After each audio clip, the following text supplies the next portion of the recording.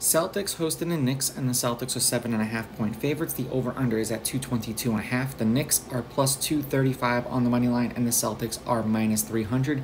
Now, these are pre-confirmed lineup and pre-tip-off lines. Now, if they take some players out, chances are these lines are going to shift. Now, thank you for everyone who has joined the Discord and who continues to join the Discord. If you've not done so yet, go to my website, rawsportstalk.com. It is a paid membership, but it will give you access to my best bets. Win, lose, or draw, you'll see how I've been doing, and we've had some big winners in there, so I really do appreciate you guys. Now, this is practice preseason, and this is just to give you guys some information before the 20 minutes before game time that they like to announce who's actually starting in these games. So, Arcidiacono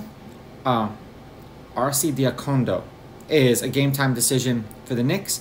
Jaylen Brown and Jason Tatum are also game time decisions for the Celtics. Now, that means nothing if they decide to go out and play all their starters like what happened with the Suns last night. The Suns didn't play all of their starters, but they played most of them.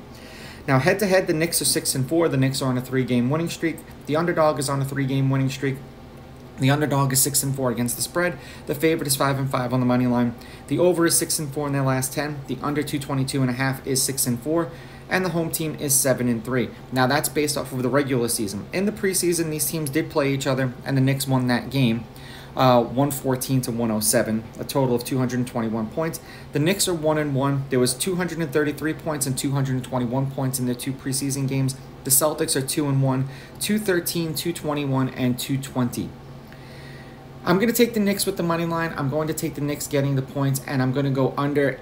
I'm skeptical because both Brown and Tatum are listed as game time decisions. If they both play, I would consider taking the Celtics, but I still think 7.5 is a tad bit too much for division rivals. These are just my picks. If you disagree, please go with your gut, and please bet responsibly.